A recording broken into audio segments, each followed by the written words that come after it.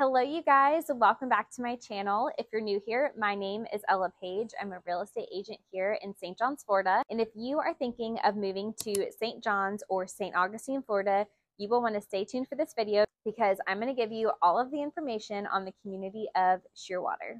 So first, let's talk about this beautiful amenity center behind me. So Shearwater has some of the best amenities here in St. John's, Florida. As you can see, there is a resort style pool, a water slide, and what you can maybe see in the very back corner over there, there is a lazy river, which is one of the few communities in this area that offers this.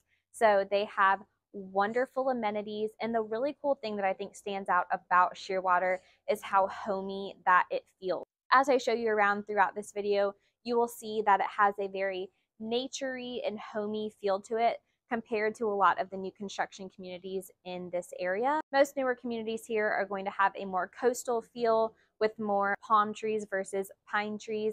I know we're by the pool, so there are a lot of palm trees right here, but you will see as we drive through the community how beautiful it truly is. So aside from this pool behind me, they also have a great fitness center with many treadmills and machines, a weight area, and they also have a lot of exercise classes to choose from.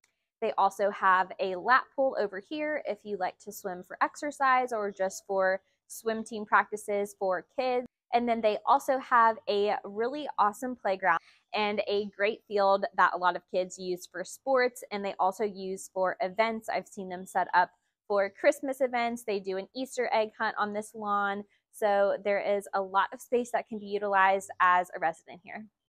And speaking of events, that is one of the things that stands out about Shearwater is they have a ton of events for residents that are both put on by the HOA, but also that residents put on themselves. So as a resident, you have the opportunity to host your own events that are private, or for the whole community, you simply go on their resident portal and see the open calendar and just book your event through their site.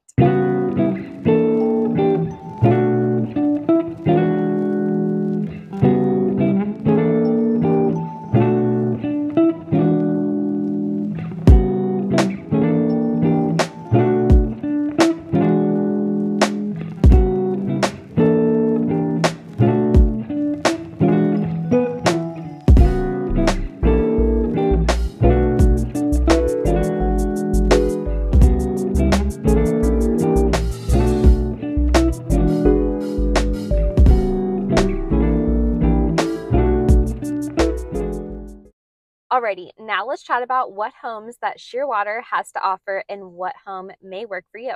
So one of the amazing things about Shearwater is it has a wide range of homes that could work for nearly everyone. So starting with their townhome options, they actually have many townhomes in this community. There are two different types of townhomes. Some of them are front load townhomes where the garage is in the front of the home, both 1-car and 2-car garages, as well as rear entry townhomes where the garage is in the back and you have a cute little front porch off of the street. So generally speaking, these townhomes start in the low to mid 300s, which typically is great for young families, young professionals, or just first-time homebuyers in general. Then there are many single-family homes that range from the mid 400s to the upper 7s that are both front entry and rear entry homes. So I do want to point out that the thing about rear entry homes where the garage is in the back of the house is that you don't have a big backyard with those types of homes because, of course, the garage is taking up most of the yard. So typically with those homes, you have a side yard versus when you have a front entry home, then you are able to have a bigger backyard depending on what lot that house is situated on. And then the last section of this neighborhood that can serve a lot of people too is a gated section of Shearwater that has some higher end and larger floor plan homes. Those homes start in the 800s and go up to $1 million plus. So if you are looking to expand or to upsize or to have higher quality upgrades in your home, then that is a section that is wonderful for people to consider. And the last options for homes here in Shearwater is new construction. Now, this community is nearing the end of construction, but there are still a couple options to choose from at this time. So there is a section that is being built by David Weekley with both front and rear entry garages. Another section of Lennar townhomes of front entry townhomes where the garage is in the front. And another section built by Ryan Homes with homes starting in the low 400s. And then last but not least is Dreamfinders is rounding out their inventory homes that are for sale, which are single family homes with front entry garages. So as I mentioned, there are many options whether you are looking to purchase your first home or you are looking to purchase your forever home. There is maybe something here for you.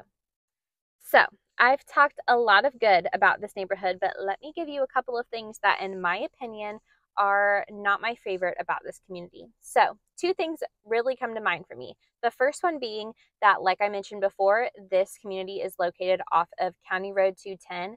And on this section of County Road 210, they are currently expanding the road from 2 to 4 lanes, I believe, maybe 6. I'll get back to you on that.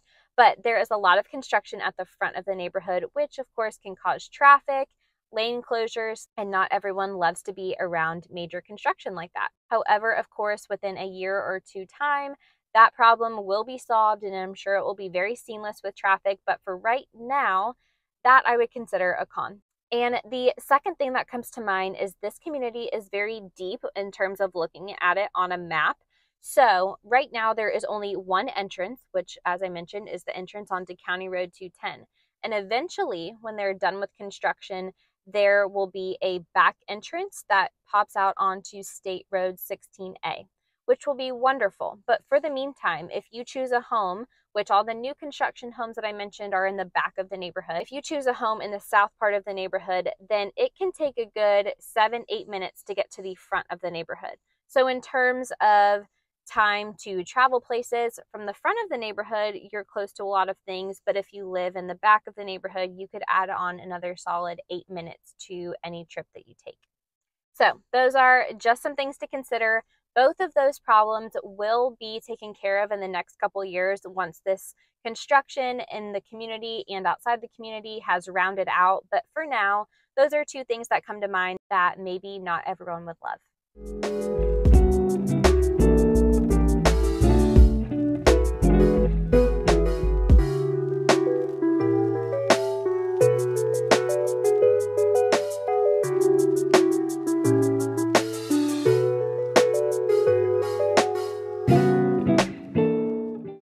Alrighty, now I am here at their other part of their community center called the Outpost. So this is a covered and screened in facility that residents can use for events, as well as there is another playground over here with a zip line. Not going to feature a video of that just because there are many kids playing on it, as well as this is where you would access the kayak launch. So there is a trail that goes down to Trout Creek and you can take your kayaks and your paddle boards and it will go all the way out to the St. Johns River. Just a couple more key things I want to mention about this community is this is a golf cart friendly community and a lot of people use golf carts as their mode of transportation within the community.